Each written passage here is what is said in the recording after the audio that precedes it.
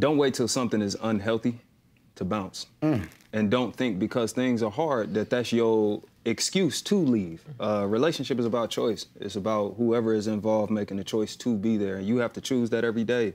So if it's a choice that you can't afford to make anymore, then it's just time to go. It doesn't matter what the standing of the relationship is. If you can't actually, with a good heart and good conscience, choose to be in that relationship, or you think the other person is not choosing to be in that relationship according to the agreement of the relationship, then it's time to go. If not, then y'all need to rework those terms and continue choosing each other. Hey, cut that so I can just send that. I'm not gonna do no more texting.